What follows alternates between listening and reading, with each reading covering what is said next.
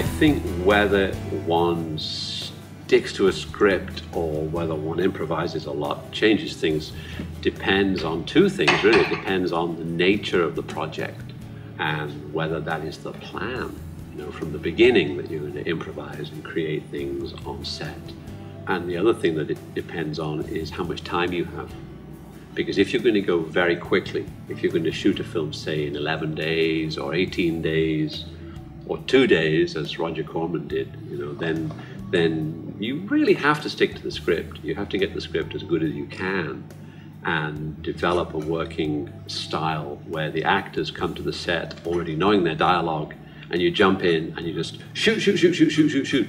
And there isn't time to improvise on such a short schedule. Unless, of course, the strategy from the beginning is that you're going to improvise. And then you have to pick your actors and work with them in such a way that they're prepared for a very rapid form of improvisation.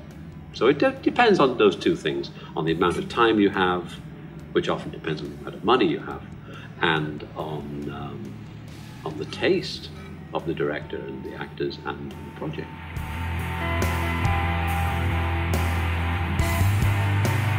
When I began, I was very into the idea that we would improvise. We would create things, we would deviate from the script. The script was just a guideline or a blueprint, which we would then change. But as I have become older, I have become lazier. And I now like really to get the script as good as possible and then just shoot it. Because the script, if the script is good, then boy, it's easy, you know. You just shoot the script and go and have martinis.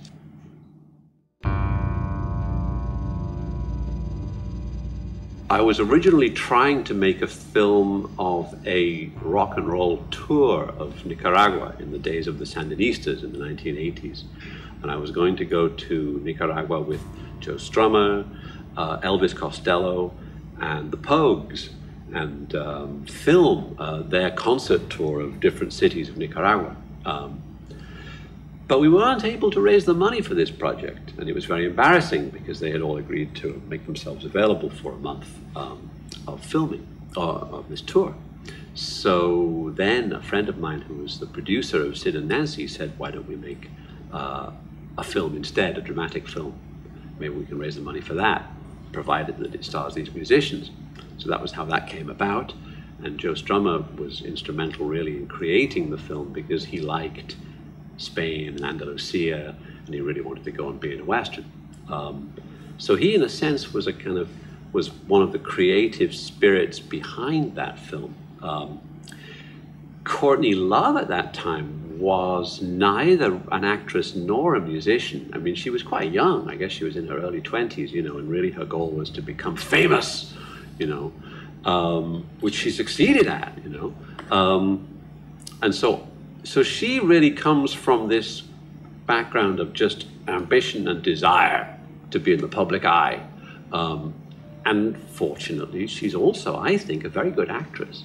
Some people just have the ability to be actors, you know, and other people don't. And sometimes musicians, you think about Bob Dylan or Bowie, you know, or Mick Jagger. I mean, none of them are very good actors. I mean, they're wonderful performers, but wooden actors, not Neil Young, another one, wonderful performer, but not a good actor. And then you have someone like Tom Waits, who is a marvelous actor. So it's not guaranteed that a musician can be an actor as well. There's some can and some can't. And likewise, it's not guaranteed that an actor can be a musician.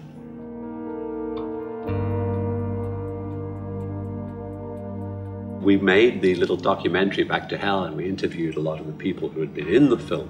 But one person that we couldn't interview was Courtney Love, basically because she'd become too famous and was kind of didn't really want to deal with her sordid past in Italian westerns or spaghetti westerns in Spain. So so I thought instead we'll just put somebody else in there and have her pretend to be Courtney Love. And the woman who pretends to be Courtney is a woman called Olivia Sandoval. And so I think Olivia does a very good job of playing Courtney, even though she doesn't look like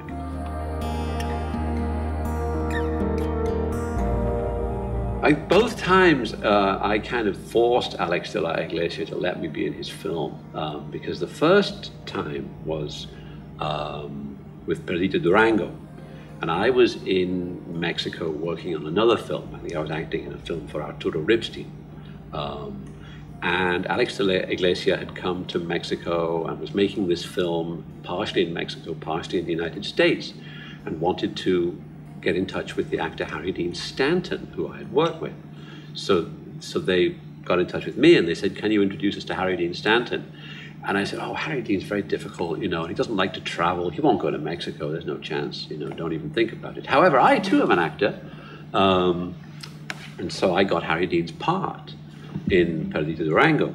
And then 10 years later, I get another email from Alex de la Iglesia. I haven't heard from him in 10 years, you know, and then I get an email, Alex, my friend, hi, I haven't spoken to you in a long time. Do you know, I forget who he was asking me for, but it was do I know the address of, or the phone number of Michael Caine, or of some other very famous British actor, you know, Laurence Olivier, Richard Burton, or somebody. I think he was dead as well. And so I emailed him back and I go, Alex, my friend, unfortunately, I don't know the telephone number of Michael Caine, and Richard Burton is dead. However, I am alive and available for your film. And so both times I kind of tricked him. I just say the act, well, whoever he asks me about, I either say they're dead or they're unavailable, you know. But here am I.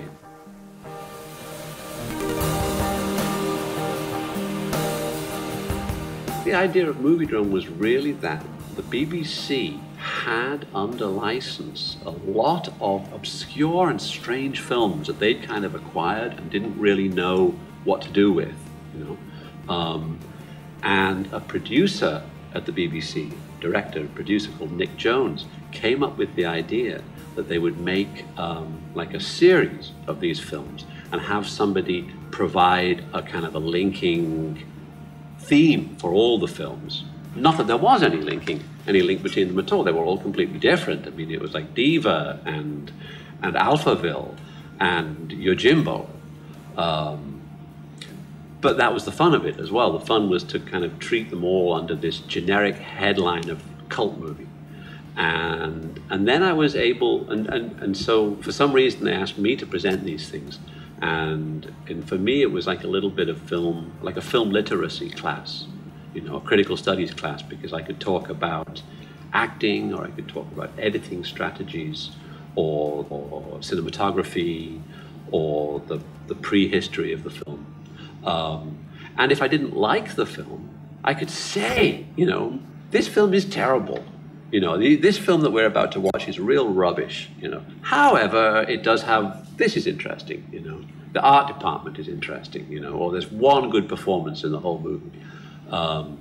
And I think that was the only time that I can remember when a presenter of something was actually allowed to say, you know, this is shit. You know, that didn't happen too often.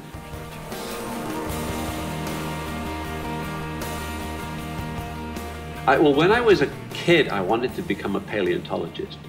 You know, I wanted to go out to the desert and dig up dinosaur bones. That was my goal. But in order to become a paleontologist, you have to actually have a whole bunch of university degrees. You have to understand chemistry, geology, obviously. You had to understand a lot of things that I wasn't very competent at. So realizing, sadly, that I could not become a paleontologist, I had to set my career ambition aside and to become a filmmaker instead. But I was always very attracted to films with dinosaurs in them. And Godzilla is a sort of a dinosaur, isn't he? Or some sort of a nuclear dinosaur mutant. And of course, I like the Ray Harryhausen films very much because they often had dinosaurs in them. And really my favorite film, or one of my favorite films, is King Kong, the original King Kong, which has both King Kong himself, but also a number of dinosaurs. And I also did enjoy the Frankenstein films. I mean, both the Frankenstein monster and King Kong are very misunderstood. And I like the actor who played the original Frankenstein, Boris Karloff.